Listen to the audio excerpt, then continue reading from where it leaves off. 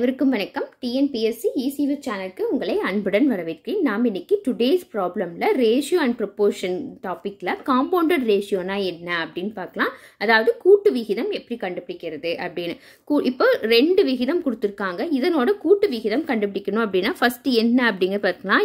A:B, அதுக்கப்புறம் C:Dன்னு வச்சுக்கோங்க. இது ஒரு இது, இது ஒரு இது. இப்போ இந்த ரெண்டுக்கும் கூட்டு விகிதம் கண்டுபிடிக்கணும்னா ஒன்றும் இல்லை, இதனோட first term, first ரேஷியோட first term, second ரேஷியோட first term, அதே மாதிரி லாஸ்ட் ஃபர்ஸ்ட் டேர்ம் எல்லாம் மல்டிப்ளை பண்ணணும், லாஸ்ட் டேர்ம் எல்லாம் மல்டிப்ளை பண்ணணும். அப்போ AC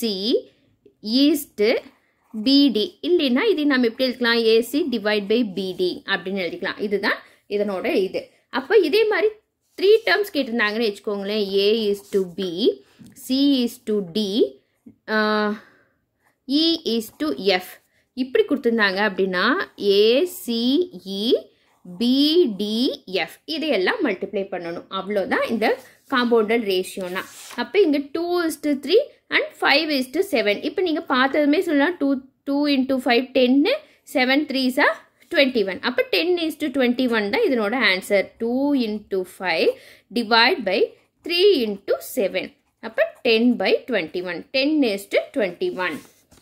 அடுத்து பாருங்க 2:5, 3:9, 10:4.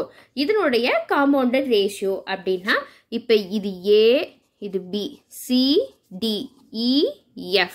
அப்போ ACE அப்படிங்கிறத ACE மல்டிப்ளை பண்ணணும், BDF மல்டிப்ளை பண்ணணும். அப்போ 2 × 3 × 10 டிவைட் பை 5 × 9 × 4. அப்போ 2 3s 6, இங்கே 60 வரும். 5 20, 20 9 180. அப்போ இது அடித்தோம் அப்படின்னம்னா 1/3. அப்போ 1:1/3ங்கிறது 1:3 அப்படின்னு எழுதலாம். அப்போ நம்மளோட ஆன்சர் 1:3.